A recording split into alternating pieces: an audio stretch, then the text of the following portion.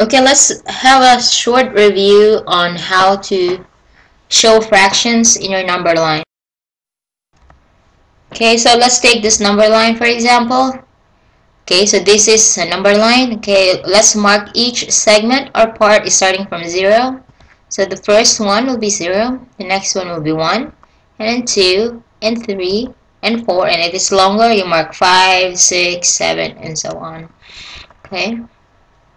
So each part is called a unit. A unit can be like in meters, or it could be in centimeters, or it could be in inches, or in feet.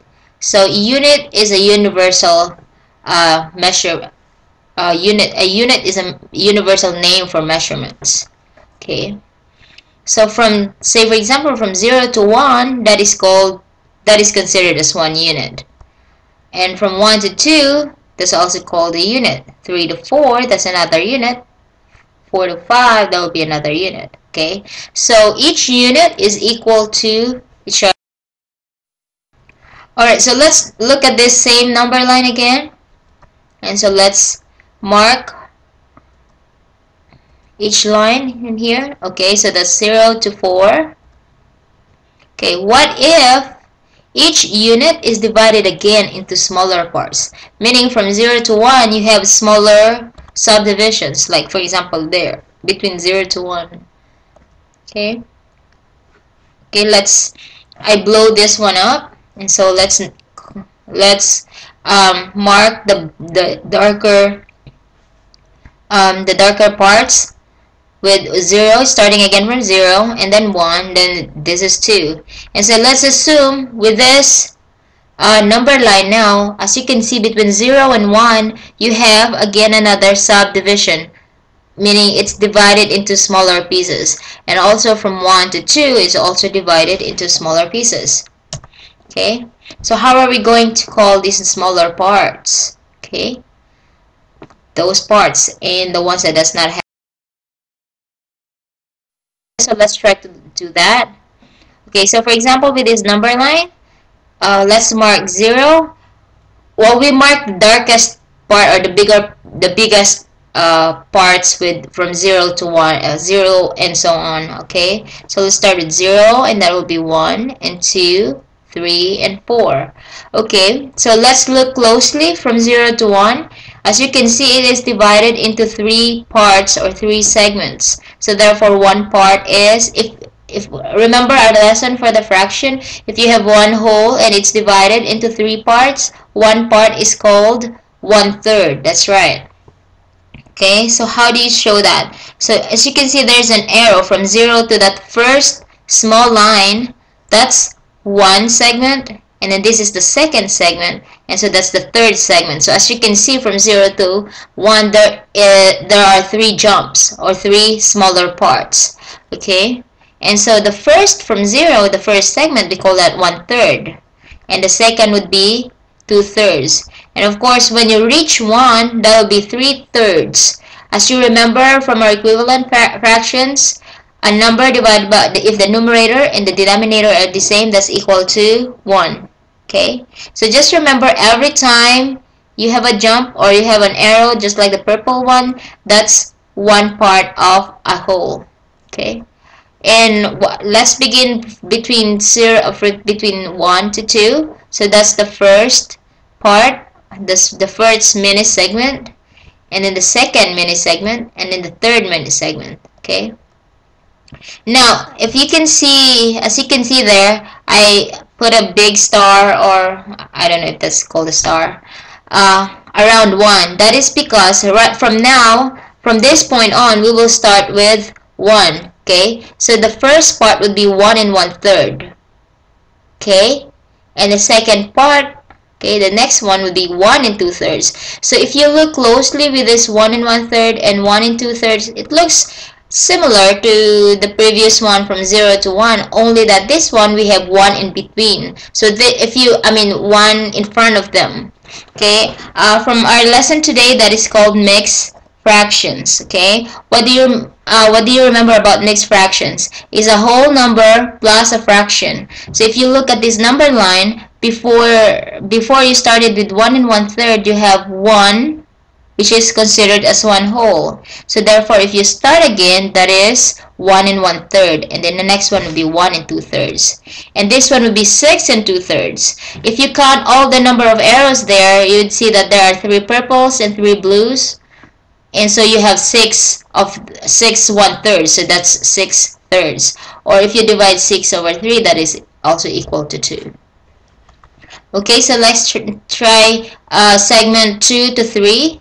Again, it's divided into 3 parts. So from now on, we start with 2 because we're already done with 1. So we start with 2. So the first part will be 2 and 1/3.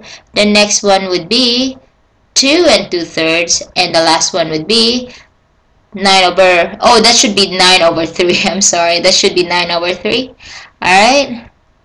Okay, so can you guess what would this next one be? If we started, now we have passed 3, so this would have been 3 and 1/3, and the next one would be 3 and 2/3, and the last one would be 4 or 12 over 3, or equal to 4.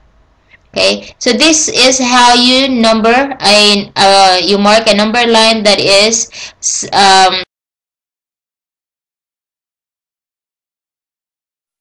okay, so let's try another one. Okay, so let's look closely. How many subdivisions do we have, or subparts do we have in between the darker lines or the longer lines? Okay, so let's name them. The longer lines would be 0, 1, 2, 3, 4. Okay, so between 0 to 1, how many parts do we have in between? Okay, so let's count. That's 1, 2, 3, 4, 5. So there are 5 parts in between 0 to 1. Okay, so since there are 5 parts, we call one part as 1/5. Okay, so the first one will be 1/5, the next one will be 2/5, the next one will be 3/5, and then 4/5, and then 5/5. 5/5 again is equal to 1 because the numerator and denominator are the same. Okay, if you notice that in the numbering of the fractions, all the denominator is just equal to 5. That is the number of divisions you have within the unit, or between 0 to 1. And of course the numerator starts from 1 up to of course 5, because you have 5 parts. Alright, so let's start with, how about from 1 to 2. It is again divided into 5 parts, so let's start marking them. Okay, the first one would be 1 and 1/5. Why is that 1 and 1/5? Because we already passed one whole, and so we're starting again with the first smaller part here. And then the next one would be 1 and 2/5, and the next one would be 1 and 3/5, and the next one would be 1 and 4/5, and the next one would be 10/5. Okay, so let's discuss this shortly. If you compare the fractions between 1 to 2 and between 0 to 1, the fractions are all the same, except that between 1 to 2 you have a whole number 1 in front of the fraction, and you have 1 because at this part of the number line you have already passed 1. Okay, the number 1.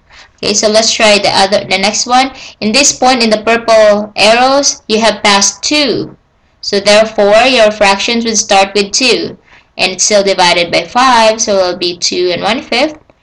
The next one will be 2 and 2/5. And then next one will be 2 and 3/5. And then 2 and 4/5. And then 15 over 5. 15 over 5, if you divide 15 divided by 5, that's 3, which is equivalent to 3.